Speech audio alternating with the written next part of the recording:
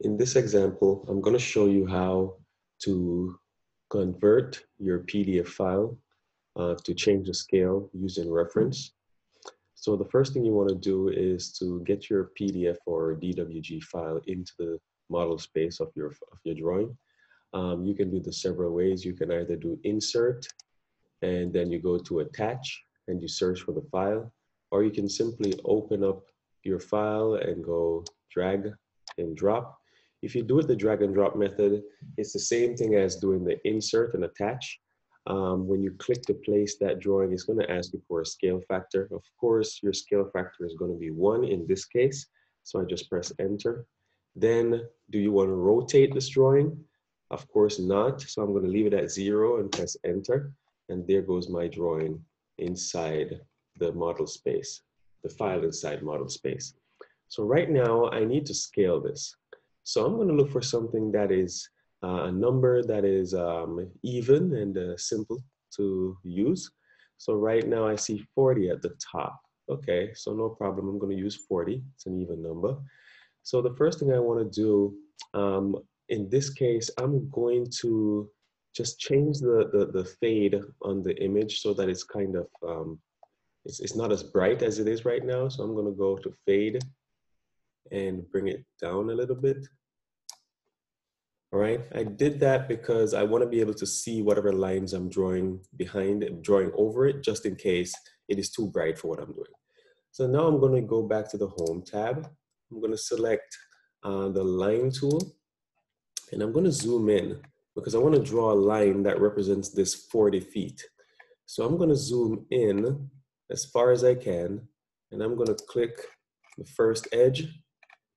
Make sure I have ortho on, make sure my lines are straight, and then I'm going to click the next edge. All right, so right now this line represents 40 feet. So I'm going to move that away from the drawing.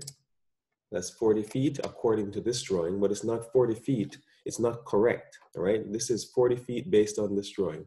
So now what I'm going to do, I'm going to draw another line that is the real 40 feet. So I'm going to draw that line lined up with this, same direction, 40 feet, 40 feet. So that line is the real 40 feet, and you see how much longer that is. All right, so now all we have to do is scale this image in using this line, the original line as a reference, and we scale it to the proper 40 feet. So now all we have to do is scale,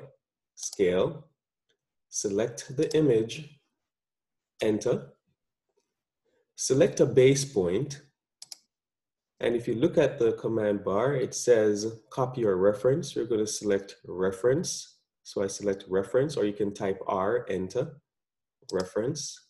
And it's going to ask you to select a baseline again, a base point again. So I'm going to select my base point again. Then I'm going to select the other end. Then I'm going to zoom out because I need to get to the end of the other line. Now I'm not going to click the other end, the end of the new line. I'm going to just track it so that it's lined up. Click. And that will give you this. You see, now it's much larger than what it is, what it was before. So now, I mean, you can dimension it or you can measure it just to check. And if it's way off, do it again, but it should not be way off if you did it correctly. So I'm going to dimension this just to see what I have. And it should be, see, 39 feet, 11 7/8 of an inch. That is pretty good. All right. So all you have to do now is just trace over the lines. So I go line, and now I can trace over my lines however I want to. So I'm going to do a quick trace just of the outside edge, not being too accurate here. I'm rushing it.